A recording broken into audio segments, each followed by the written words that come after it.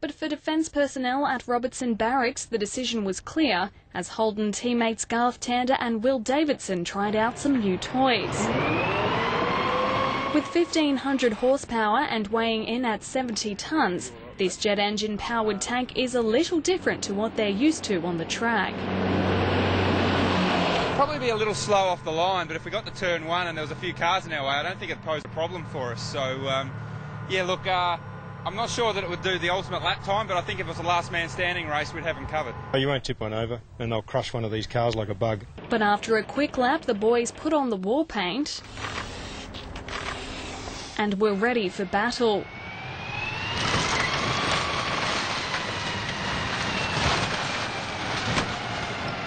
It was just a tiny, less than a speed hump in the road, or less than hitting an apex curve in our race car this weekend, and hopefully that's the start of what's going to happen this weekend, some dominated and crushed Fords. The war on the track begins tomorrow with practice rounds at Hidden Valley.